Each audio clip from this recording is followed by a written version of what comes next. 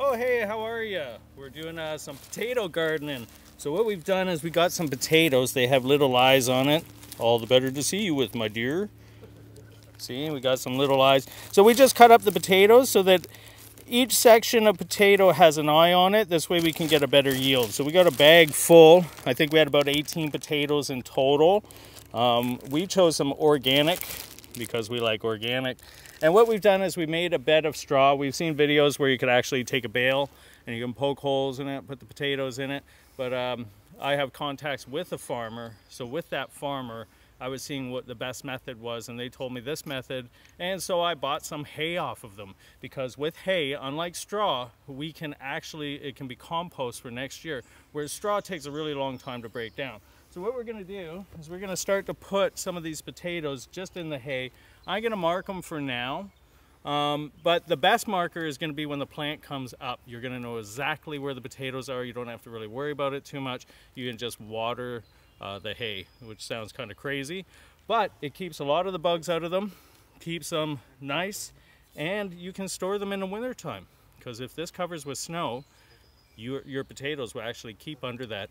There's in Molson Park here in Barrie, they would collect snow and put sawdust over it and hay, so they could do the what was it, in the middle of summer they would have a snowmobile competition, which was pretty cool. So hay is an insulator, so these will actually insulate your potatoes so you can have them during the winter time without storing them in a cellar or anywhere else. So let's go. We're gonna plant a few.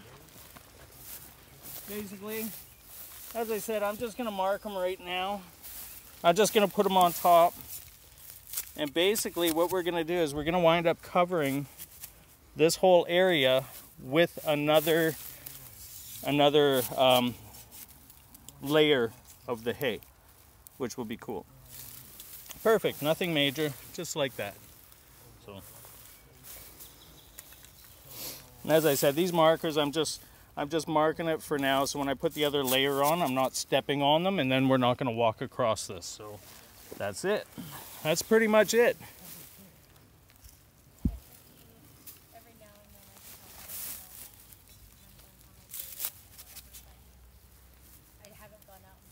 And look at the rest of our garden.